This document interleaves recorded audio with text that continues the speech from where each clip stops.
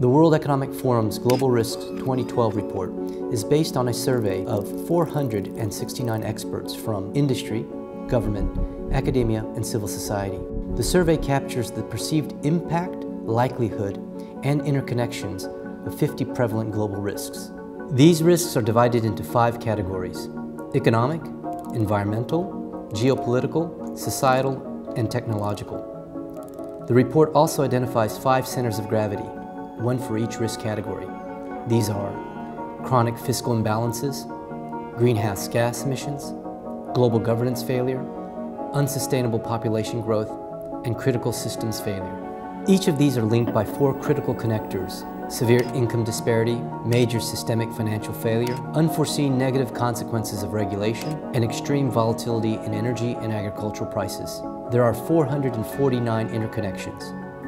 The report examines in depth 3 main risk cases. The cases are titled The Seeds of Dystopia, How Safe Are Our Safeguards, and The Dark Side of Connectivity. The report also highlights X factors, emerging concerns with still unknown consequences that warrant further research. These X factors include the volcanic winter, cybo-neotribalism, and epigenetics. This year's special report features an initial analysis of the unprecedented disaster that took place in Japan on March 11, 2011.